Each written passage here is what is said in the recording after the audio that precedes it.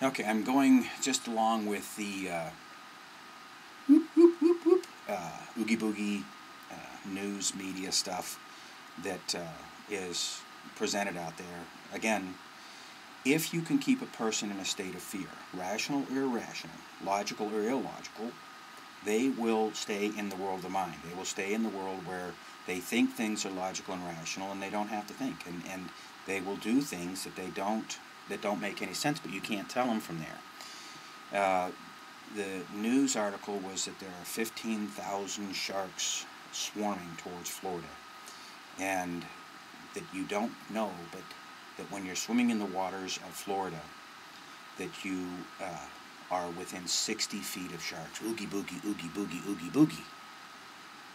Okay, at the end of the article, it casually states that there are very rare, very few shark bitings in this part of Florida.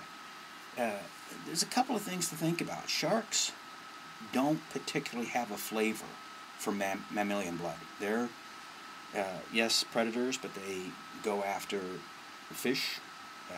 The mammals is not their favorite foods, apparently. I've listened to shark experts who have said that. When they get really desperate, they will go after. Oftentimes, shark attacks are mistakes. People wearing glittery jewelry, and the sharks think they're going after something they're not. And immediately when they take hold, they let loose. I've scuba dived. There have been sharks around me. I've seen sharks in the water around me. It makes you a little jumpy, but I've never been bothered by one. I was traveling to Maui years ago. One of my friends who enjoys the oogie boogie and was talking, and he said to me, "Oh, be careful, be careful.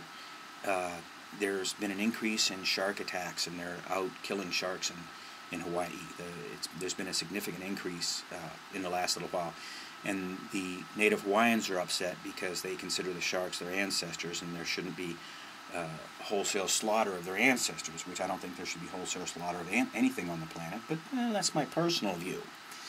As my life goes, I was getting off the airplane. There was a man in front of me, and I said, "Excuse me, are you from here?" And he said, "Yeah." He said, "I was on the mainland for a conference."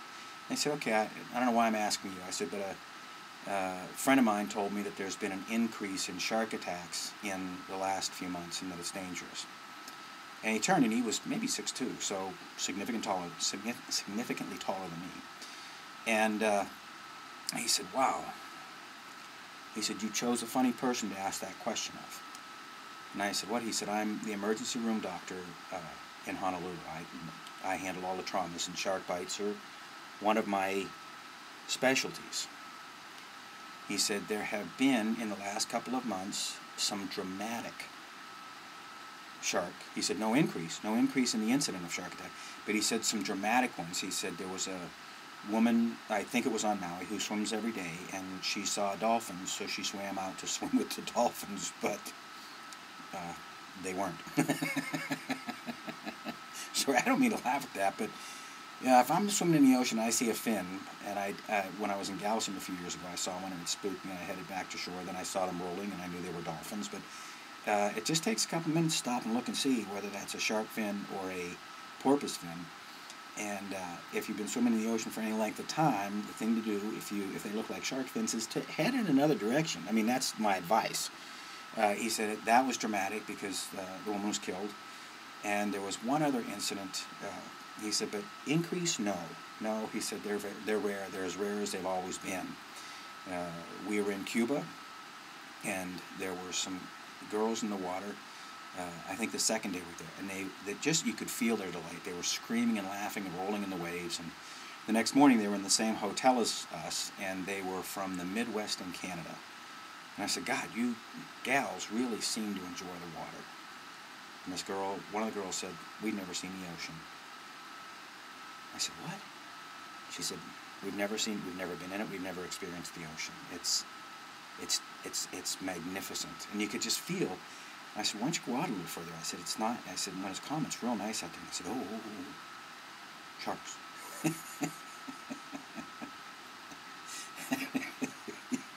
I got laughed. I said, "Look, here's the facts. They don't like humans.